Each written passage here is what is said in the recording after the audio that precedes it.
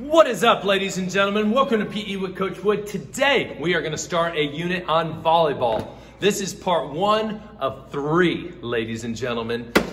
First video we're going to be talking about is bumping. Video number 2, setting. Video number 3, spiking, ladies and gentlemen. So, get yourself a balloon, and we're about to get started. Now, you're probably wondering, Coach, I really don't understand volleyball. I don't really know what they do. They hit a ball over net, goes back and forth, back and forth, back and forth.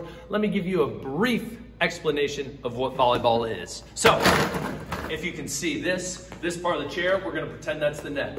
What happens is the ball is volleyed over the net. Volley means a ball is continuously hit in the air without anyone catching it or without it touching the ground. So that's why it's called volleyball, because we're volleying it back and forth, back and forth. Now each team, all right, one team on this side of the net, one team on this side of the net, they have 3 hits to get it over to the other team's side. This team, how many hits do they have? 3. All right, can you do it in less than 3? Absolutely, but no more than 3. So hit it back and forth, back and forth. Your goal for your team is for the ball to touch the floor on the other team's side, all right? That disrupts the volley, all right? And the other team, your team would get the point, all right? So that is volleyball in a nutshell. Thank you, Chair. I appreciate all your help. In this video, what you're gonna need is a balloon, because we're gonna be working on our bumping form. Everyone say bump, bump, bump. We're going to be working on our bumping form and have one balloon off to the side for our bump game that we're going to be playing. So, bumping the volleyball. As I said, there's 3 different hits. There's the bump, there's the set, there's the spike. Today, the bump. What I want you to do is you're going to put one arm out in front of you, palm facing up. You're going to put the other hand on top of that hand. You're going to close in the thumbs. All right? Now, when you bump the ball, there's a misconception that we bring our hands in like a fist, and we just do this, boom, and we hit it as hard as we can. All right, that is not how you want to do it, because the balls are going to go flying everywhere, and it's going to be so sporadic and all over the place, and you're not going to be able to control it. So be sure to do it like this: palm out, hand on top, close the thumbs, and your forearms, the inside of your forearms should be facing up. So you're turning your arms out. All right. So your thumbs should be out, and then you close them in, forearms are facing up, and you want to actually hit the ball or the balloon with your forearms, because then you're going to be able to control it more. You're going to be able to do it forward, to the left, to the right, all right? As you practice, you're going to be able to control it, all right? So, also, your feet, super important. We want a nice wide athletic position with our knees bent. If our knees aren't bent and we're not moving, all right, it's not going to be good. In any sport we play, we always want our feet spread out. We want to be in a nice athletic position. Say athletic position. All right, feet a little wider, shoulder width apart, knees bent, moving your feet. On the balls of your feet. Hey, moving your feet. All right, so that's what you're going to do. So we're just going to practice bumping. I'm going to throw it up. I'm going to hit it with my forearms, just like that.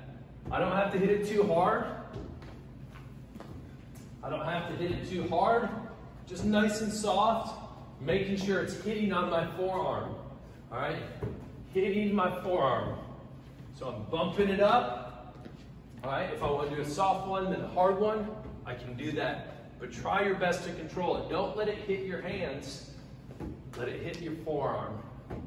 And notice when I'm bumping it, when I'm hitting it, all right? Especially when you start doing this, or eventually, all right, some of you may be too young to start using a volleyball. That's why we're using a balloon. But if you're old enough and you can use a volleyball, when you hit it, you can see when I'm hitting it, I'm coming up. So I'm almost extending my legs. Kind of like in basketball, I use my whole body to shoot. In volleyball, I'm using my body, my whole body's motion to come up and bump it, okay? So, I'm bumping it, bumping it, bumping it. Now what I want you to do is hit pause on this video, and I want you to practice bumping it 100 times. 100 times? Yes, 100 times. After you do 100 times, hit play. I'll be waiting. Welcome back. Hopefully you did it 100 times. If you're just sitting there doing nothing, you better get off your bum and start doing something, all right? So next, what I need you to do is get your other balloon. Where are we at? Here we go. There we go. I got my 2 balloons. All right, so the game we're going to play with bumping is called double bump. So what's gonna happen is I'm gonna have two balloons going at once. I'm gonna be going back and forth, bumping each one, making sure they don't hit the ground. All right, so I'm gonna hit. Woo! There we go. There we go. You gotta move your feet. Woo! Hit that up. Darn it. I already lost. Hey, this is real life. This is real life. All right, let's try this again. Ready? Bump, bump, bump, bump, bump, bump. Oh, ah!